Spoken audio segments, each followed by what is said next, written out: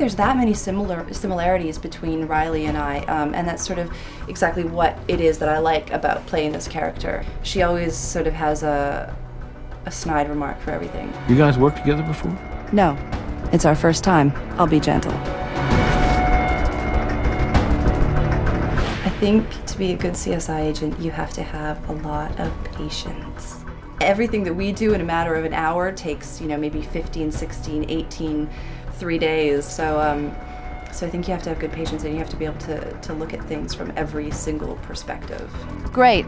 Now let's check the carbon monoxide level on the detector.